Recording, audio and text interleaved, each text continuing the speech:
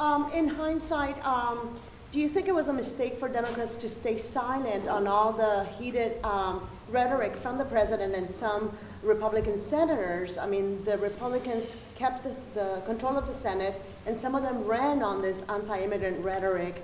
So are you, in hindsight, maybe thinking that that was a mistake for Democrats to stay silent? No, I do not. I urged our colleagues not to take the bait on what the president was putting out there. It's a very dangerous issue on the campaign trail because of the misrepresentations that are put out there. You don't win a fight by fighting that same fight. You win by sticking with the program for the people, lower health care costs, bigger paychecks, cleaner government. That produced a big victory for us in spite of the gerrymandering that the Republicans have done. I have no regret. McConnell is pledging to, again, vote on the border wall and border security funding that he claims Democrats push back on. Well, I'm sorry, I don't know.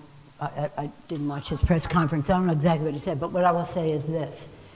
One of the biggest resources that we have, when I say we, the American people, and we as representatives, is public sentiment. You've heard me say, many of you again and again, Abraham Lincoln, President Lincoln said, public sentiment is everything.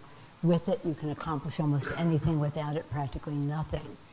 And I do believe that one of the reasons that we will be successful in our negotiations is because the people will see the impact of what is being proposed on their lives, on their values, on our country.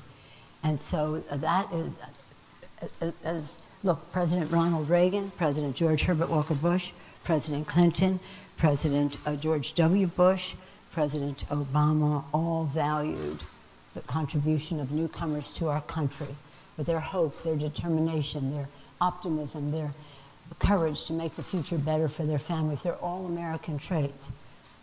And when they come with those values, they make America more American. Other presidents saw that. This president used it as in fear-mongering. I just don't think that's right. But in order to get in a position to fight it, we had to win on the issues that strike right to the financial security of America's working families, and those are our values.